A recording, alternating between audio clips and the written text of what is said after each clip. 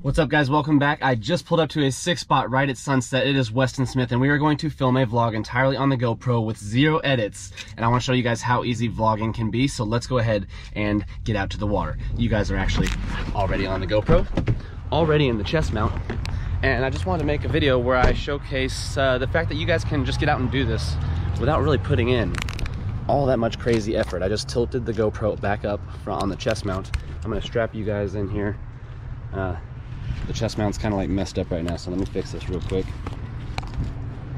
This is run and gun. I just decided I was going to do this last minute because I wanted to get out and fish. This way you guys aren't super dizzy. Let me fix you up real quick. But there's almost no time. I just got a wheel replaced on the Tundra because it was bent. We're about to go on the Florida trip, and yeah, I wanted to do some fishing. So I've got a Texas rig tied on. We are at a spot I have fished at before, caught some decent fish here, and I may or may not retie. I've got some stuff in here that I could throw, but I think we're just gonna go Senko to see if I can catch anything in like the next 15 minutes before there's not enough light for y'all to even see. So we're leaving the big camera in the truck on this excursion, and we are ready to rock and roll, man. By the way, I got the Mondo kit.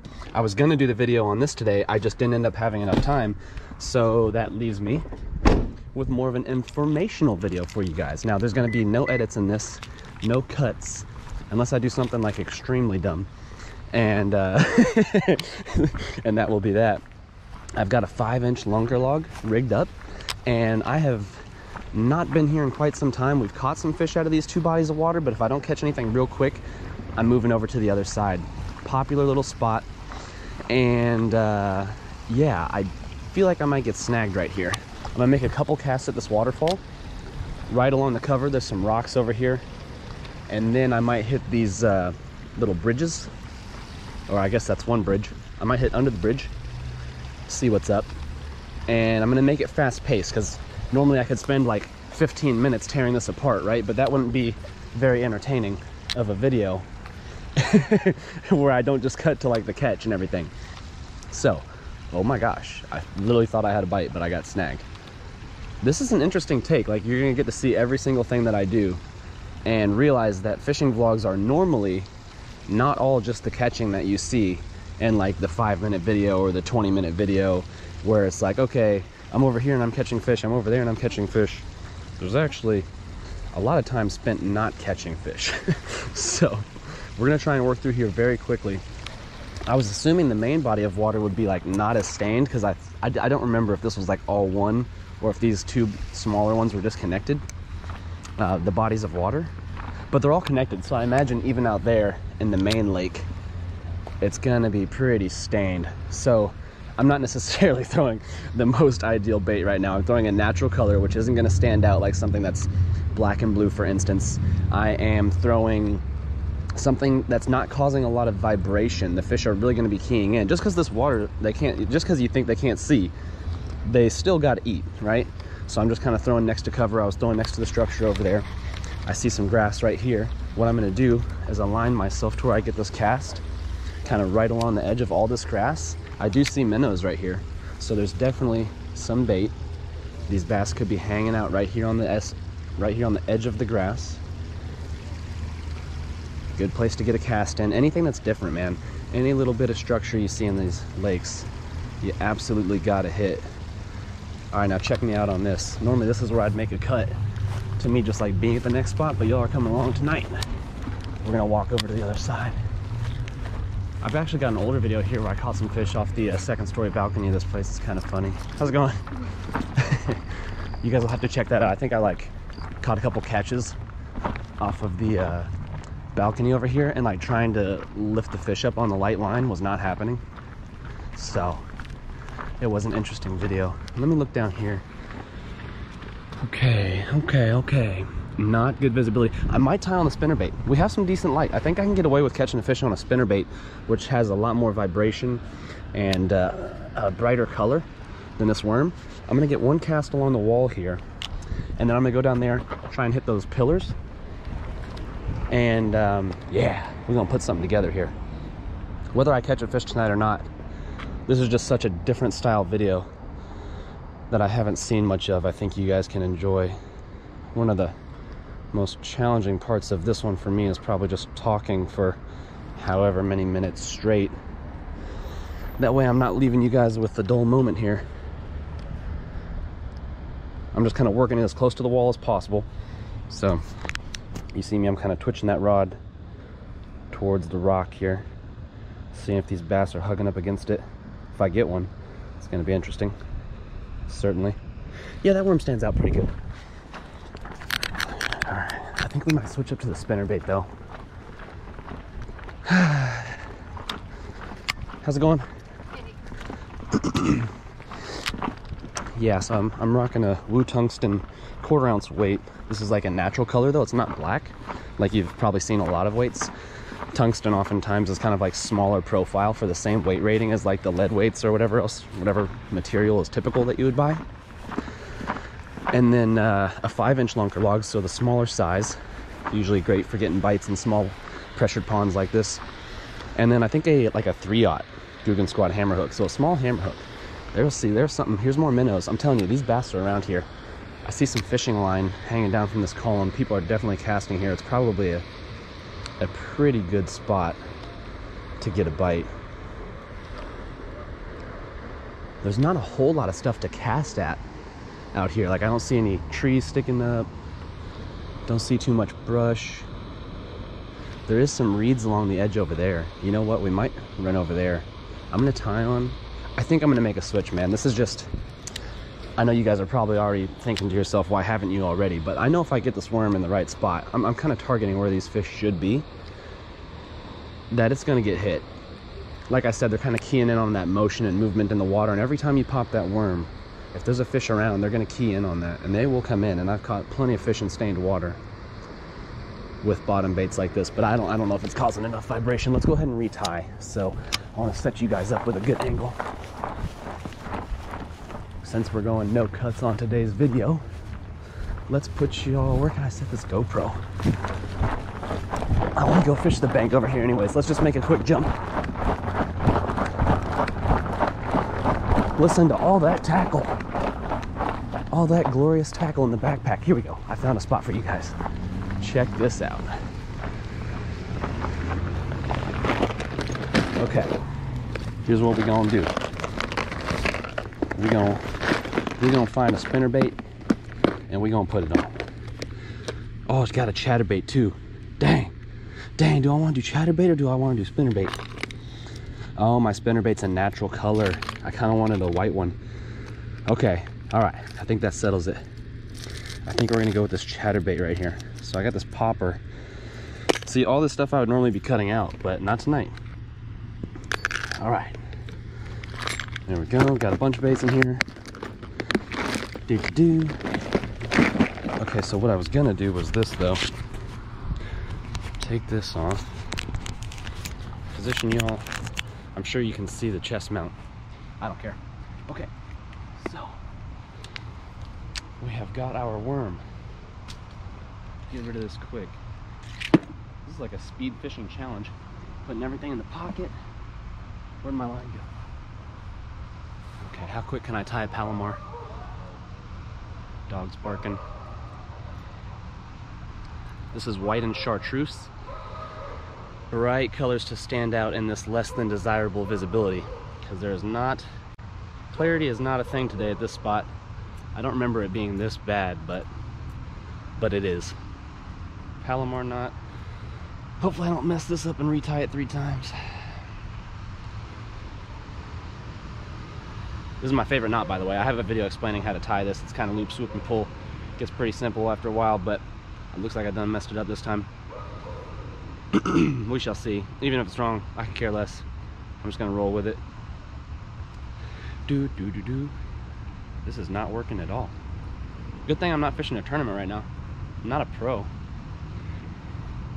How's that looking? Yeah, my tag end done fell off the face of the earth. It's not going through the loop.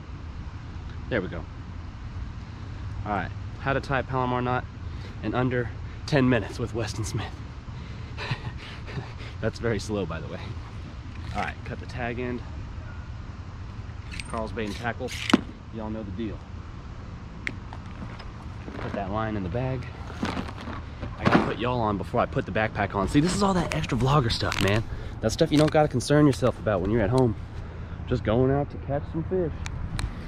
Gotta put the GoPro on, then the backpack, otherwise you've done it wrong. Let's see here. Okay. How long is this video? Oh my gosh, we're already 10 minutes in. We haven't even sniffed a fish yet. Holy smokes. Okay, so what I'm gonna do now,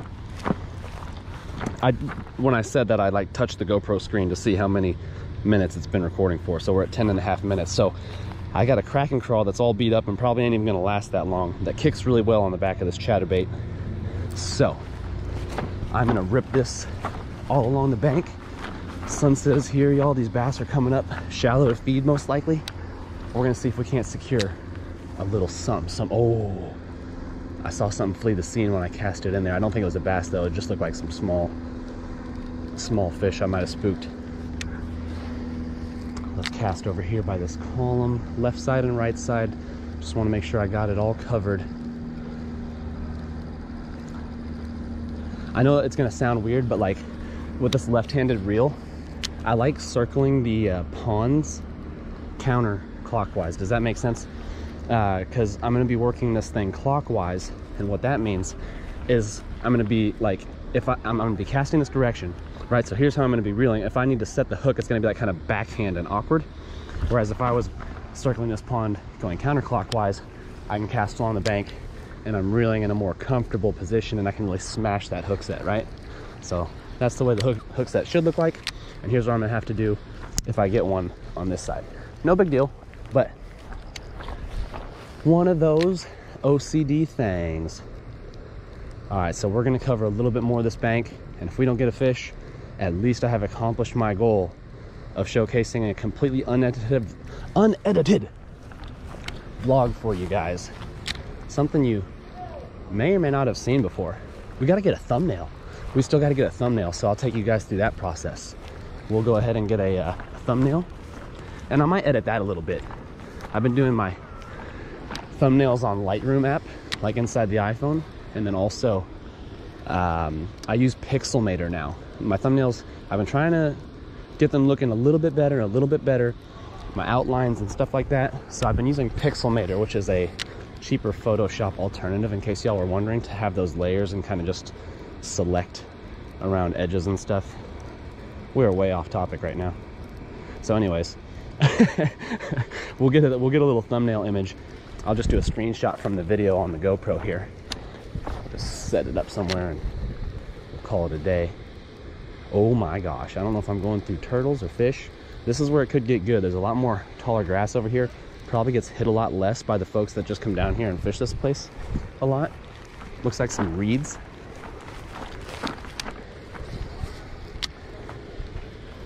Look, if you want to start your own channel, that's kind of what I'm getting at with this video. Just grab a GoPro and start filming. You don't need the big camera. You don't need all the stuff you might think you need. You could record clips on your phone, you know, like if you catch a fish. But like just how you saw me take off the chest mount and retie that bait. That's all you got to do. Whenever you catch a fish or something, just take the chest mount off real quick, hold the GoPro out, and talk about the fish catch. I mean, don't overcomplicate it is all I'm saying. Oh my gosh, this would be like the spot. This looks so perfect. A lot of grass. I'm feeling that blade on the chatterbait. Just so much vibration with this thing. That's why you definitely would have assumed I would have gotten a catch. Let me see if there's something out deeper real fast. I'm gonna let this thing kind of fall to the bottom. I don't know how deep it is. Let it fall to the bottom. I'm gonna give it a quick little rod pop just to get that blade going and kind of pop it out of some grass if it's on the bottom. That way I get that flutter right off the bat. See if I can maybe bring one in from far away. But I can tell we're running out of light here. So we need to focus on getting this thumbnail. And honestly, wrapping things up.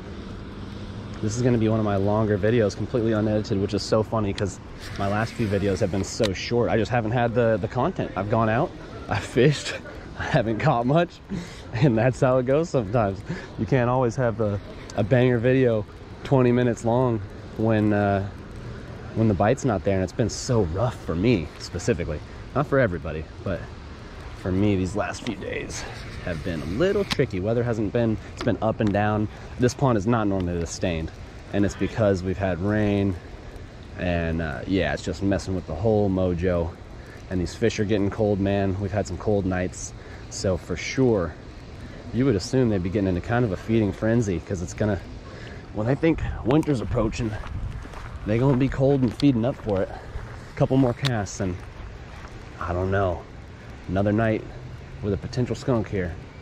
I might get a couple casts in that smaller body of water before we call it quits. In fact, let's run back over there by the truck.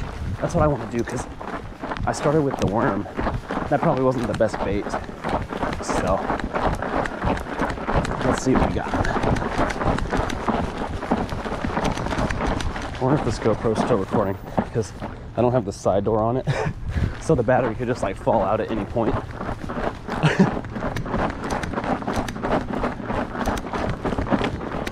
Holy smokes. I probably ran a half mile in this video. Oh, this looks kind of cool. Could this be a thumbnail? Let me look at the GoPro screen real fast. That's not that cool. Okay, that's not as cool as I thought. Okay, fine. Let's go over here. Okay, we're 16 and a half minutes in. We're gonna try and cut this off at like 20 minutes. Bear with me. Can we catch a fish? Oh my gosh. We're back where we started. Okay. I got a strong feeling we're about to get snagged. Whew. Okay. We've made it. Does this look good though for a thumbnail, or should I? Oh, that waterfall looks better. Let's go up here.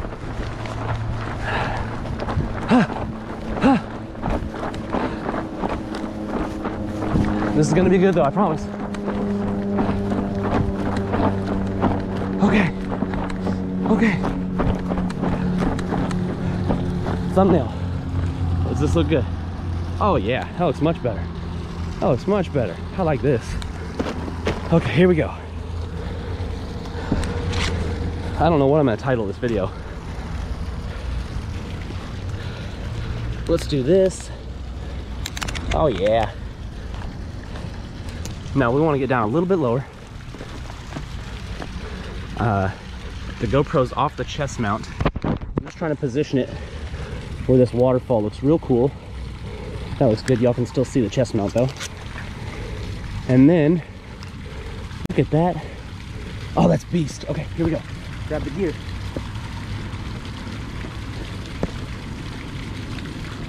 Probably a bad idea.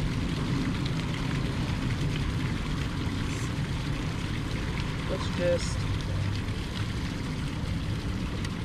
check how this looks. So this is kind of like how I would get a thumbnail. I might like position the camera somewhere recording video and then just do something goofy like this. I might hit y'all with one of these. Look at the fountain, and then I can just pull a screenshot from this video. This might look better. Let's see what we got. We got the chatterbait. Maybe you can see the waterfall behind me, maybe you can't. Not positive. That'll probably do. I think we got what we need. Little chatterbait sesh at the end of the night. Cool. We should be able to get a little thumbnail from that. Let's fish this thing now. Close this thing out. What do we got left? 18:49. We got like a minute left. Let's get a fish. Angle y'all up. Put y'all back on. Wow. I was cold when I got here, but not anymore. I'll tell you that much. If y'all would, if you've made it this far, please drop a like and a comment on the video. Let me know what you thought about this spur of the moment idea. And hopefully I get a couple of y'all inspired to just go film a little vid and start making your first videos on the YouTube. It can be a lot easier than you think. And I'm not saying don't edit them.